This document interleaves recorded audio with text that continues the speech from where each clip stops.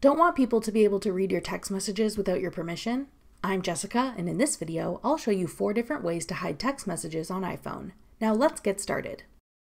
One way to hide your text messages on iPhone is to turn off text message previews and notifications. This way, people won't be able to read snippets of your messages on your lock screen. To turn off message preview and notifications, open your settings.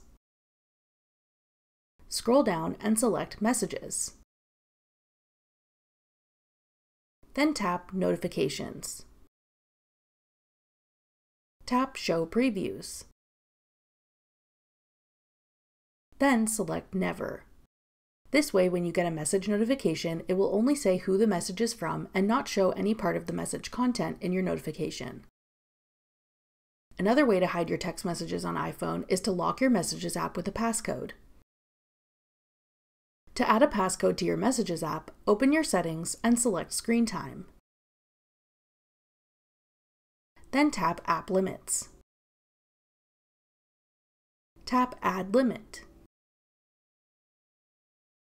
Tap the arrow beside Social. Then select Messages.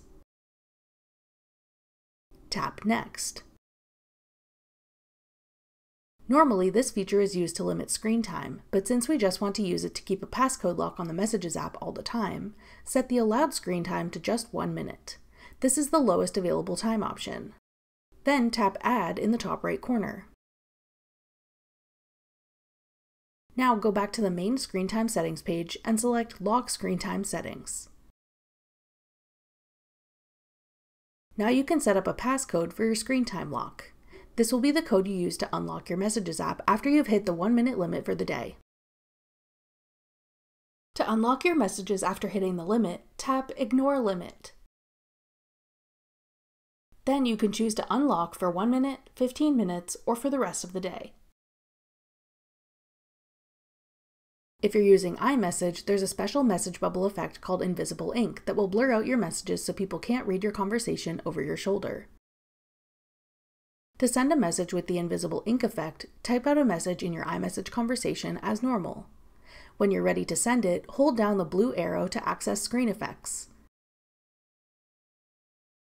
Then select Invisible Ink to give a pixelated effect to your message. Tap the blue arrow to send it.